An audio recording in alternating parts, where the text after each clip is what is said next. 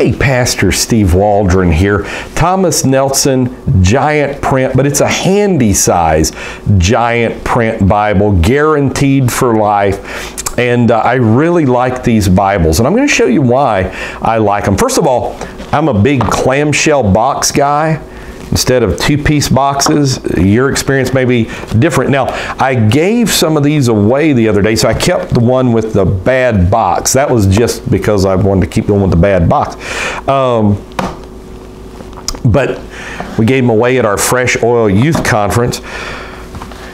But look at this Bible, and you're able to buy this Bible for, you know, $24.97, $19.97. I was going to see if it had a retail price printed on the back, but you can usually get it less than that. This is bonded leather, very nicely stamped bonded leather. What bonded leather is pieces of leather bonded together. It's not genuine. It doesn't even have to be 100% leather.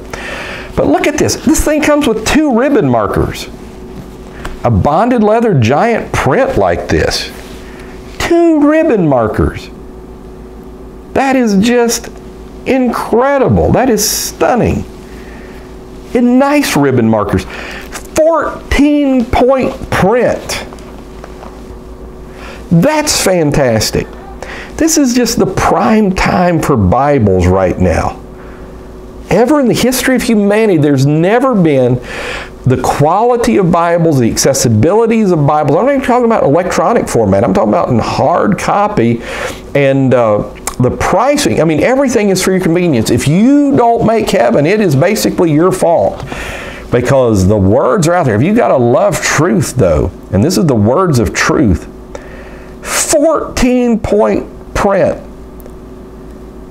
And you'd think on an inexpensive Bible like this, may there be a lot of ghosting and stuff? No, not. I mean, it's obviously not an R.L. Allen or something, or a Schuyler, or a Youngblood, but almost no ghosting. It's just fantastic. It has the end of verse references.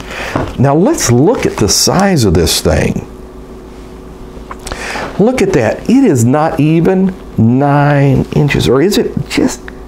No, it's not 9 inches. I mean, it feels fantastic in your hand. There's no reason not to be reading the Bible, no reason not to be loving the Bible, sharing the Bible. I mean, you got it. And let's look at how wide this thing is. Less than 5.5 inches wide. And that's not even the book block, that's including the gap, which Bible companies just measure the Bible block itself. And then we're going to look and see how thick this thing is.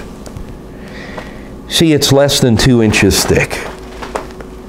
Just extraordinary. For 14-point type, end of verse references, difficult words explained at the end of the verse, dual ribbon markers. Wow.